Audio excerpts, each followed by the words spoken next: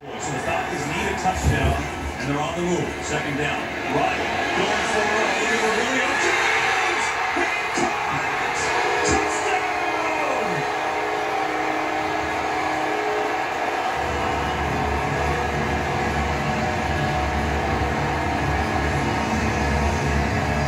Awuzie was on the cover, and he was no match for the great Julio Jones. Break from pre-snap. Matt Ryan reads the man-to-man coverage, and who are you going to take your chances with?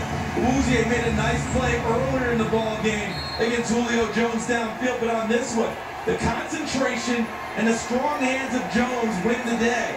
He sees the ball, is being jostled, look at it, ball pops up, Jones stays with it and takes it away from Awuzie for a big touchdown. Falcons need this to tie it. The extra point from Brian, and we are tied.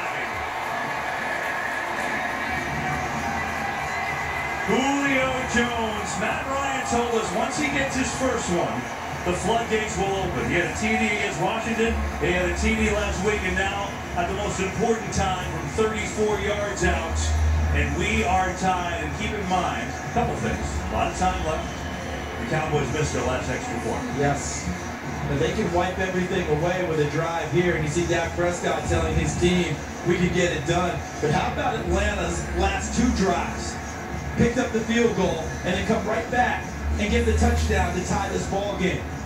Talk about some intestinal fortitude from the team in Atlanta. We've seen it on the last couple of drives, and don't forget their defense holding up on that left drive after the field goal to give their offense another opportunity.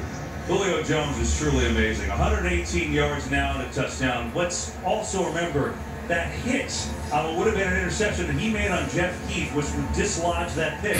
They got a field goal on that drive, so he saved 3 points there. Look at what he's done in his career. It's amazing. 100-yard games, first 8 years, 46. It's the most of all time. More than Randy Moss. Compute that for a second. It's just hard to comprehend.